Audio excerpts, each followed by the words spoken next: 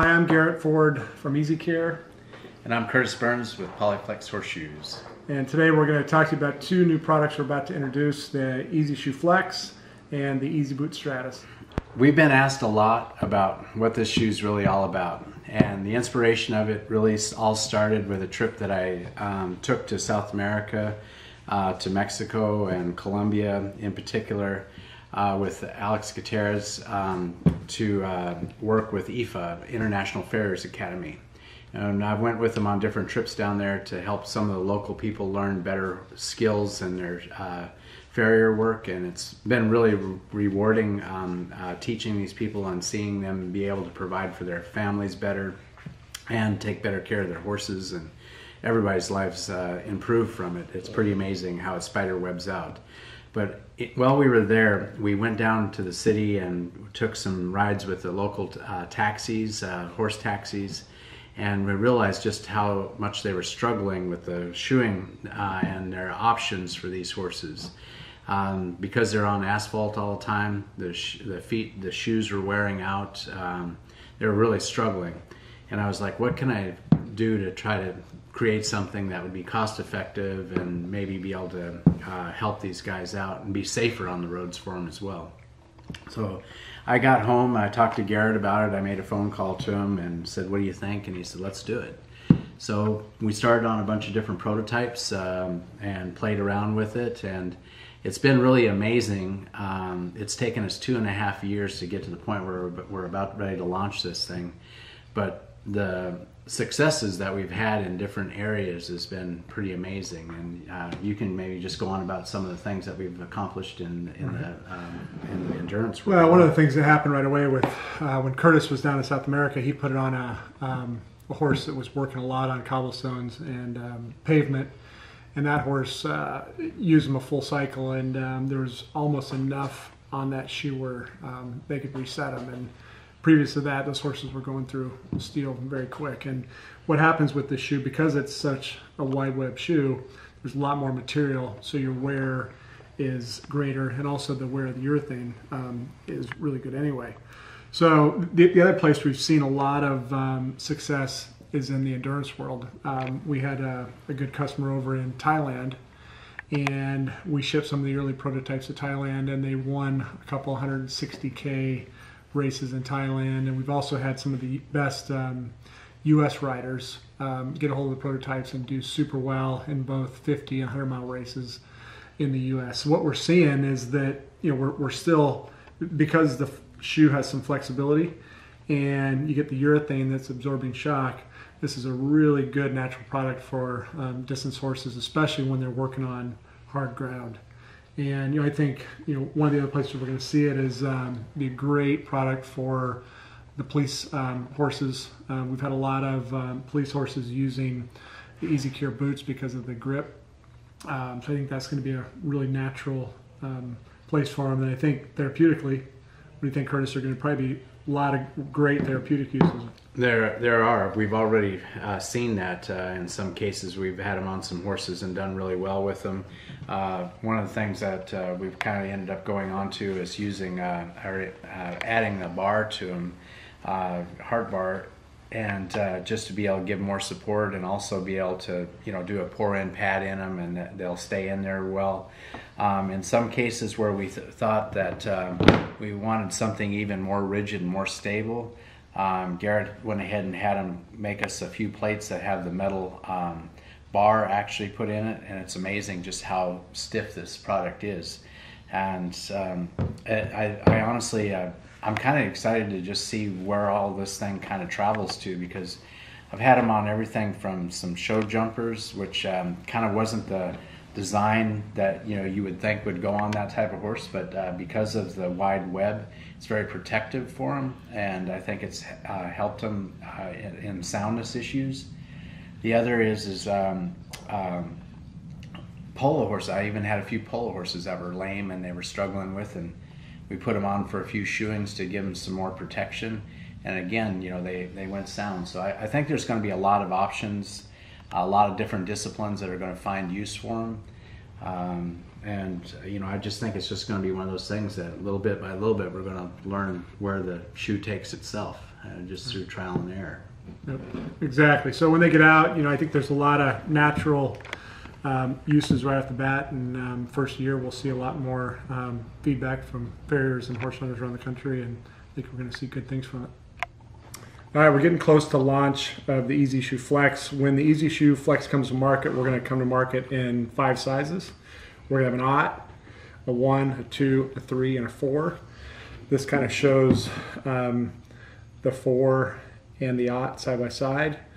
The unique thing about the shoes when they do come to market is these are going to be traced and cut to shape, and each shoe has roughly, you can reduce each shoe by roughly 16 millimeters or 8 millimeters on each side.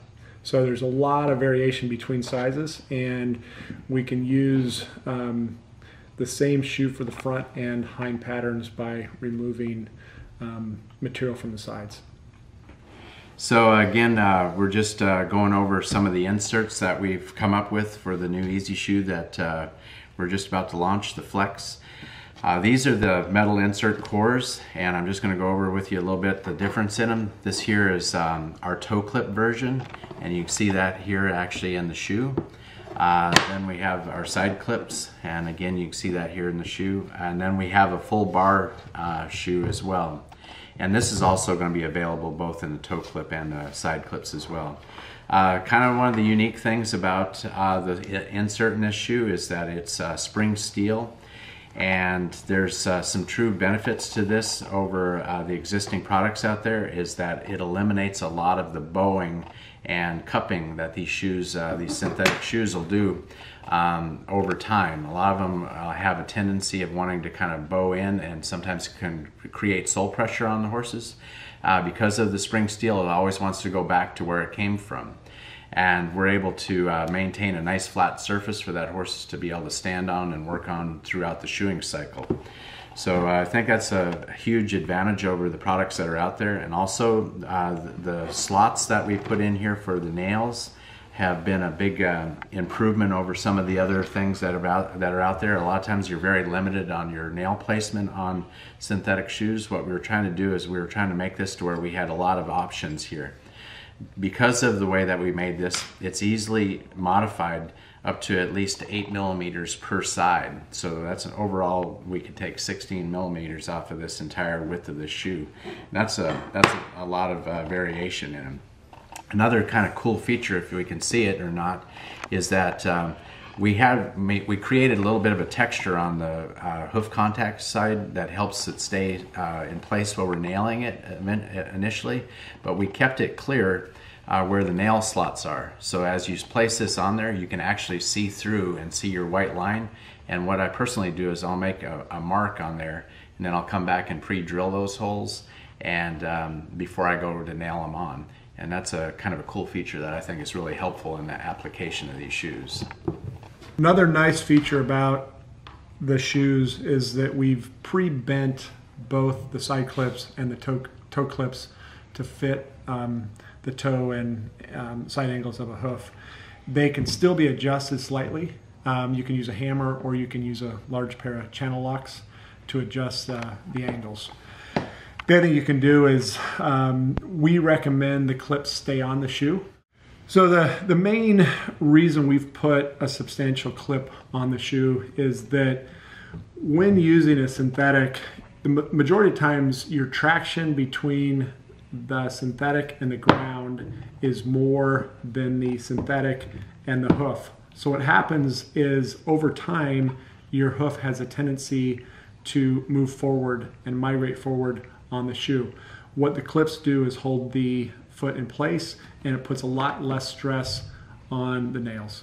All right, again, back to the clips and the nailing is I felt it was really important to have a good, solid, substantial clip on these shoes. And also the slots that we put in here hold the nails really good and securely. And because of that, between the secured nail that we have and the clips, it puts a lot less stress on the hoof wall, the nails do.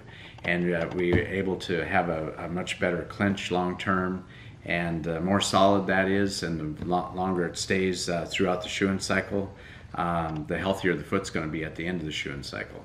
Okay, one other aspect to this that I think is really important is that the fact that when you're seating these nails, that the actual head of the nail is coming up and meeting that metal, which has got a defining spot that where it can, how far it can travel into this urethane. What will happen with just not having the proper insert in here to help hold that is, one, the flexing here can break down this, and each footfall and dirt and everything like that can actually drive that nail further up, and you're going to end up with clinches that are starting to come up and become long and again start degrading the foot. What I did here is I brought this over here to where I can show the nail being put in and how it's going to, you know, meet up. And like I said, it can't go any further. And yet in any shoe that you make, a handmade shoe or a factory-made shoe, the better nail head that you have, the more secure the nails are, and a lot of times the better the integrity of the foot is going to be at the end of the shoeing cycle. And that's the real difference between a lot of different brands that are out there, and even metal shoes, is how well the shoes are stamped. And they're stamped in most cases for a very particular nail. And what we tried to do here is that a combo head or an E head works really well in these shoes. And that's kind of what we're wanting to recommend. So back to the importance of the clips and the nailing slots that we designed in this shoe. I went out and actually we brought a blank with us that doesn't have the insert in it, and we wanted to do that to show the difference in how well this plate helps the nails stay secure in the foot and the shoe. And so here's one that, again, the one without the plate in it. And you can take that and you can see how much it's able to bend. So you imagine every footfall that horse is hitting, and he's on sticky terrain or whatever, and that's constantly working and fighting the foot. With this here shoe, now we have both the clip that are helping secure that to stay the foot to where it's staying with the shoe, and also you can see the difference in the stability in that nail. It's just night and day, the difference over what we have without that plate. Honestly, one of the things that I'm the most excited about is, for me, a lot of the synthetic shoes that have been out there that were nailable generally always had to be a bar, because they just didn't have enough stability to be able to not be flexing and tearing the nails loose from the walls and degrading the hoof wall. And I think we've solved that problem with this metal insert that we have. For the first time, having a metal option that is an open-heeled, more traditional type of shoe, and can be modified a little bit. It can be thinned up if need be. It can be shaped to both the front and hind shoe. The shoe just has an awful lot of options that I don't think have really been available in other synthetic shoes. So I think that's going to really help us stand apart from the other products that are out there on the market. So one of the things that we find when we introduce new products is when you have a lot of varieties, we have a toe clip version, side clips, hard bar, open heel, is that guys start to look at it and they're like, I don't have that much space in my truck. So one of the nice things about this product, the only difference between these two products is this mold actually has a slide where we can mold it with or without the heart bar.